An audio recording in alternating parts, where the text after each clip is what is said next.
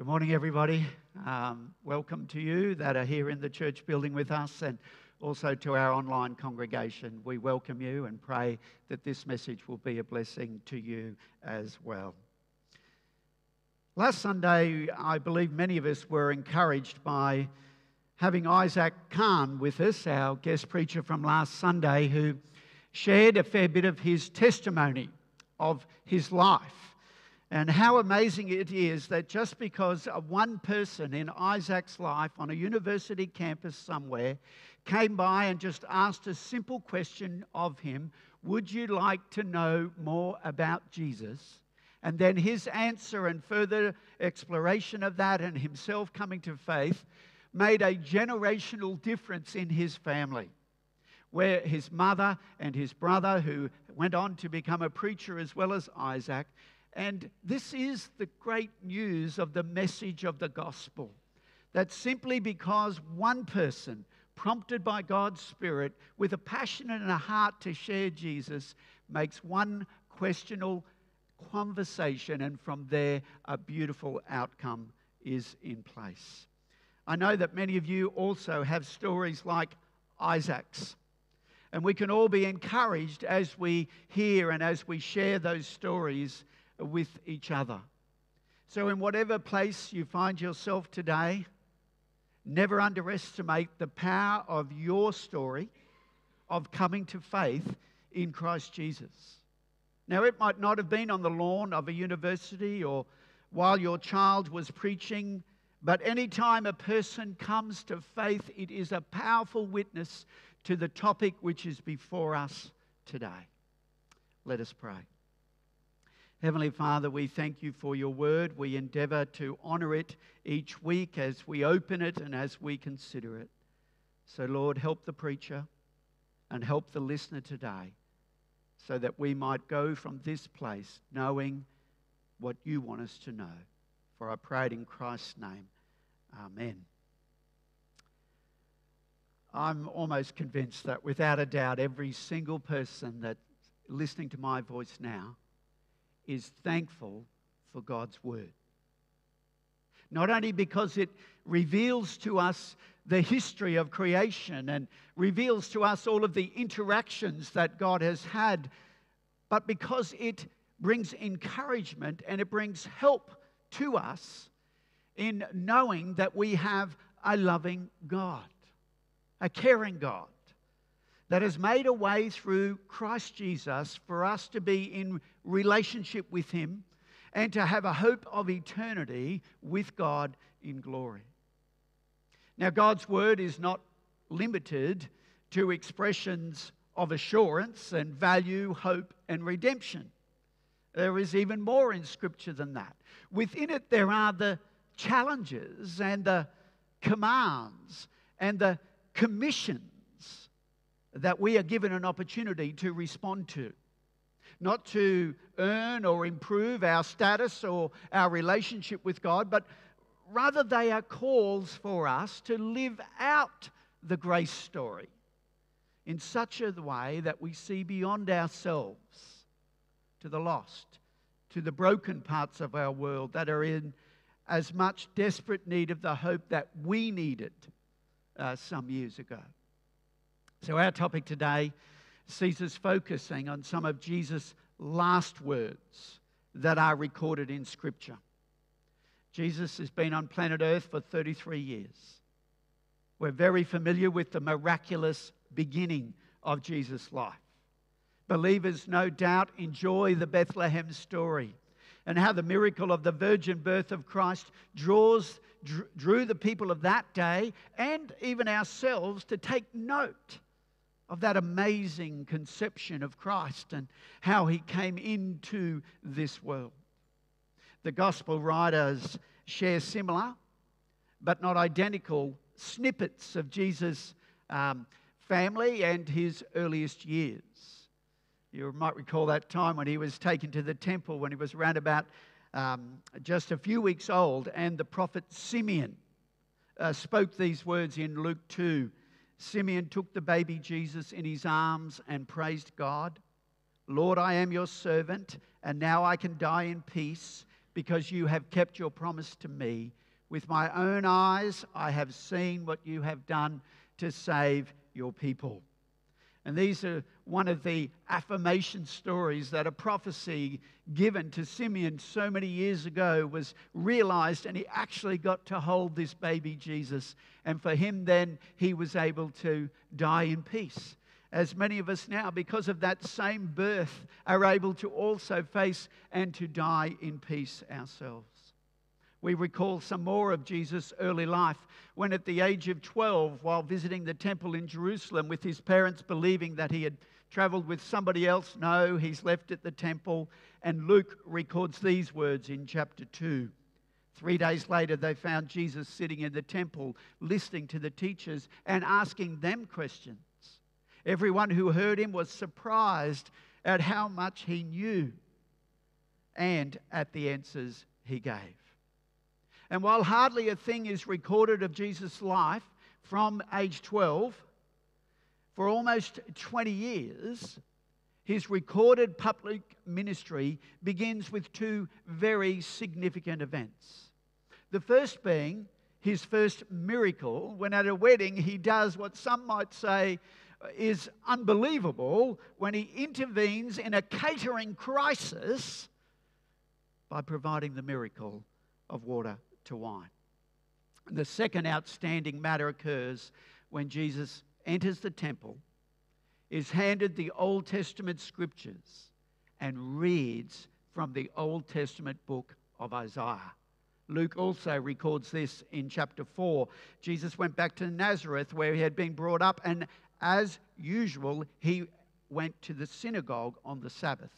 When he stood up to read from the scriptures, he was given the book of Isaiah the prophet. He opened it and read, "The Lord's Spirit has come to me because he has chosen me to tell the good news to the poor. The Lord has sent me to announce freedom for prisoners, to give sight to the blind, to free everyone who suffers, and to say, this is the year the Lord has chosen." Jesus closed the book. Then he handed it back to the man in charge and sat down. Everyone in the synagogue looked straight at Jesus. Then Jesus said to them, "What you have just heard me read has come true today." And so began the public ministry of Christ. But this is not a ministry which began on that day. This is a ministry and a plan that has been a mission of God that has been in place ever since the fall, which occurred in the Garden of Eden some 3,000 years before that time.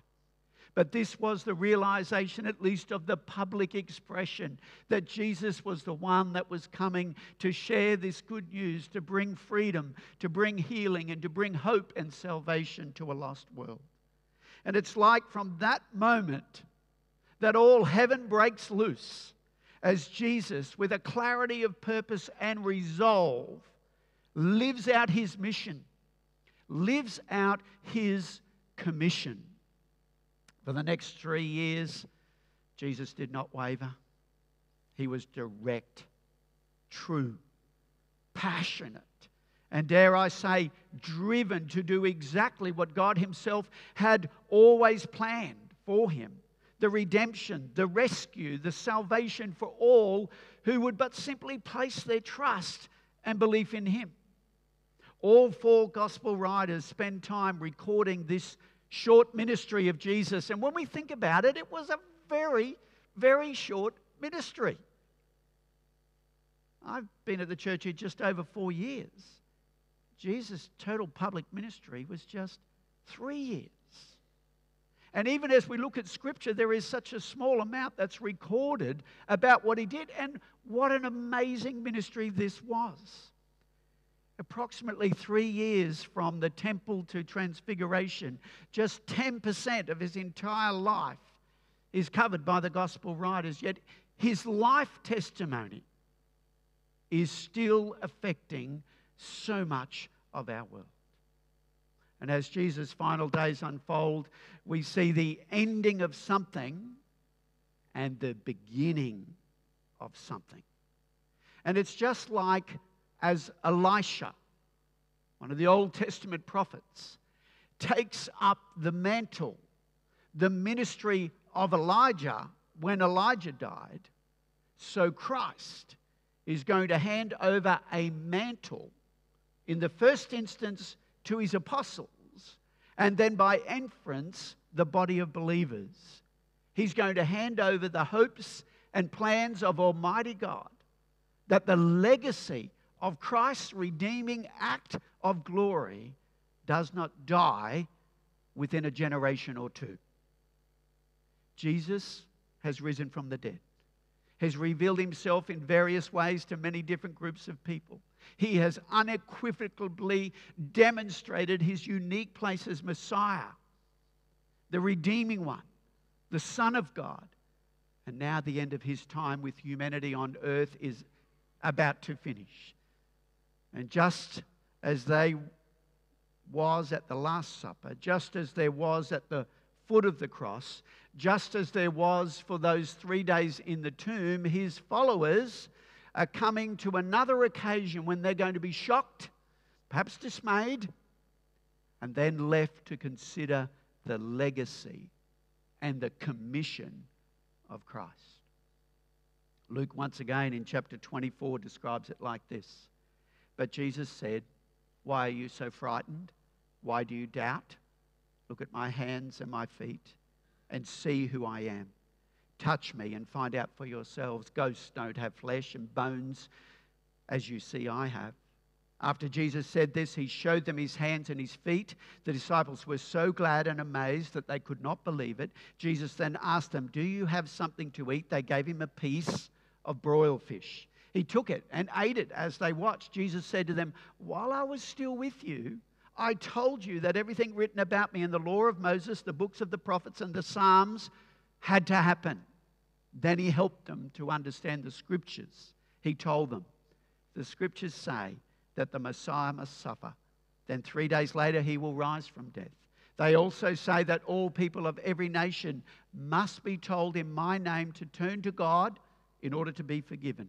So beginning in Jerusalem, you must tell everything that has happened. I will send you the one my Father has promised, and you must stay in the city until you have been given power from heaven."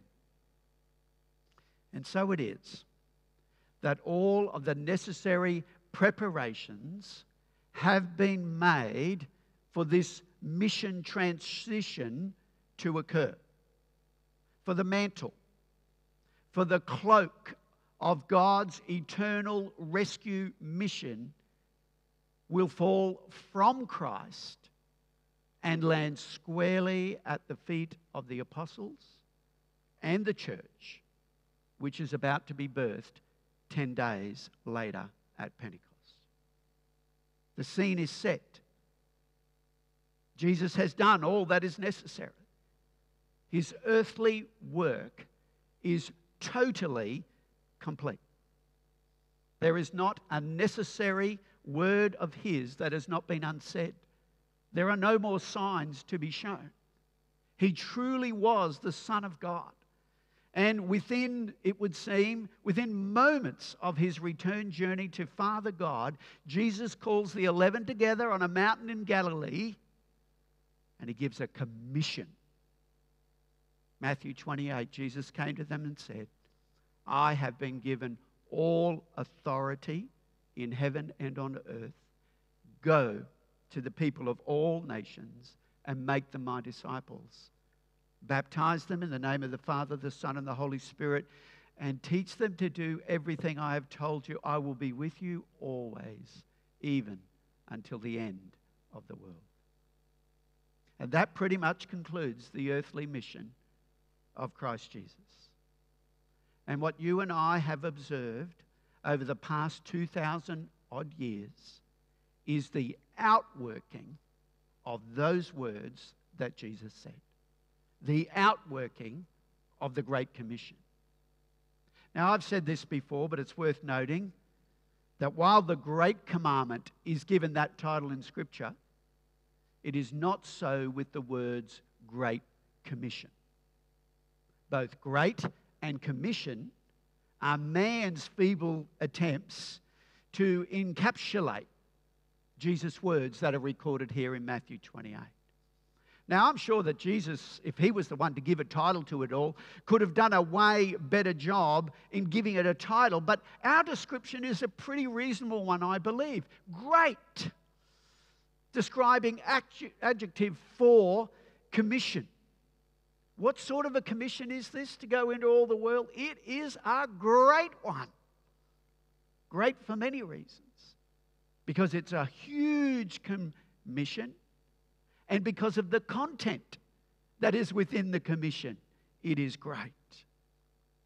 Go to all people in all nations and lead them to follow Jesus fully and faithfully for all their days. Now, humanly speaking, this could be just as well described as an impossible commission instead of a great commission, as it is incredible in its breadth and depth. Impossible without what we call the Day of Pentecost event, which is going to occur 10 days after Jesus gives this commission.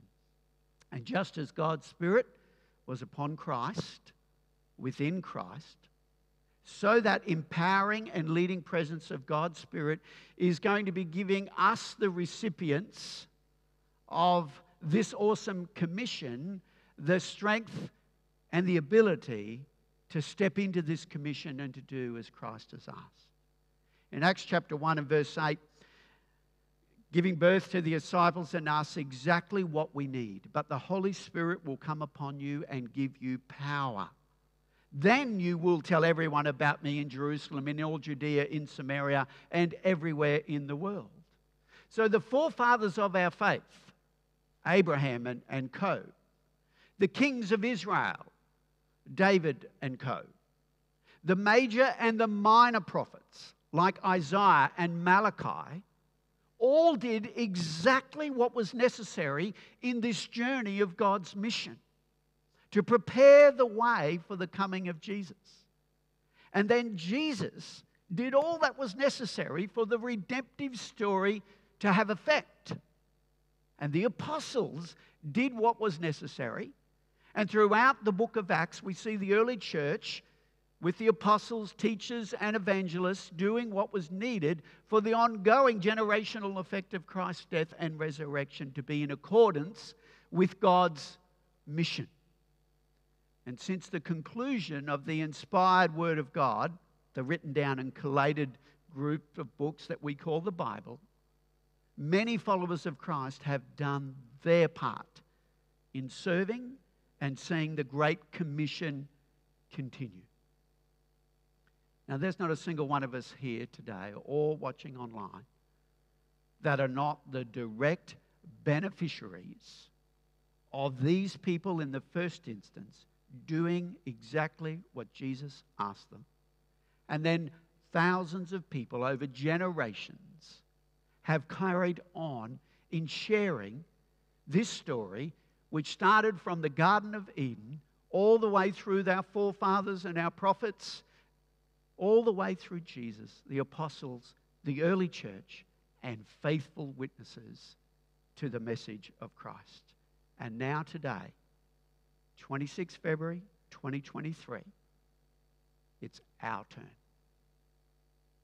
We have the privilege of being a part of this great redemptive commission which began so long ago and will continue until the Lord returns. And all followers of Christ cannot escape, push to the side, or ignore this ongoing commission. And I believe that actually simply by being here, being an active part of this church, you are a part of the lineage of faithful Christians that have enabled the message of God's grace to be shared. Yes, there may have been a time in your life when you could have done a lot more of the go part of the Great Commission than what you might be able to do now.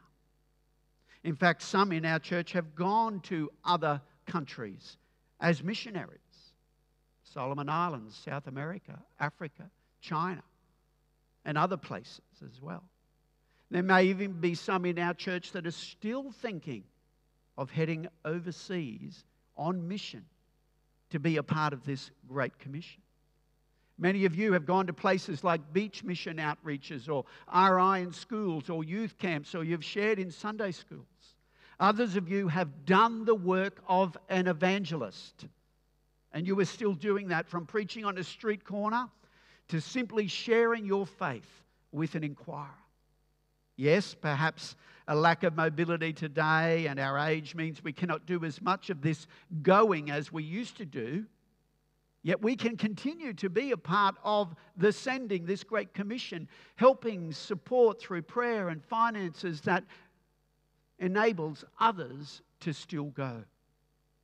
As an example, simply as you give an offering in this church, you are helping to provide for 3 pastors in Zimbabwe who are preaching the gospel there.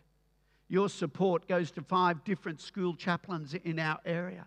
Your giving is enabling mission organisations like Mercy Ships and Destiny Rescue, Barnabas Fund, Missionary Aviation Fellowship, Global Mission Partners, Gideon's, Reach Beyond, and SIM, enabling them to get on with this commission which was given by Jesus 2,000 years ago. Your giving enables the sending of those who are doing what we cannot do. And our participation in the Great Commission is still effective as we play the part that we do in prayer, in writing letters of encouragement, and in giving. And despite changing circumstances, every believer has the joy of telling God's story. Not only God's story, but how God's story has changed your life. Whether you're a new resident moving into an aged care home, or as a student at school or university, or as a neighbour, you get the privilege and opportunity to tell His story and how that has changed your life. From the beginning of time, God has been on mission to restore broken relationships. One that we broke through sin. And as the Holy Spirit gifts us, so the church can continue to be fit for the purpose of God as we participate in the Great Commission. To be continued. Let us pray. Heavenly Father, right now I'd like you to help us to remember that moment when the gospel message was spoken to us and it became alive in our lives. And as we recall that moment, we want to give thanks for faithful people who saw this Great Commission as not something which ended with Jesus, ended with the apostles, or ended with the first church, but rather it is continuing. So help us, Lord, as recipients of this wonderful gift, go from this place encouraged to continue your mission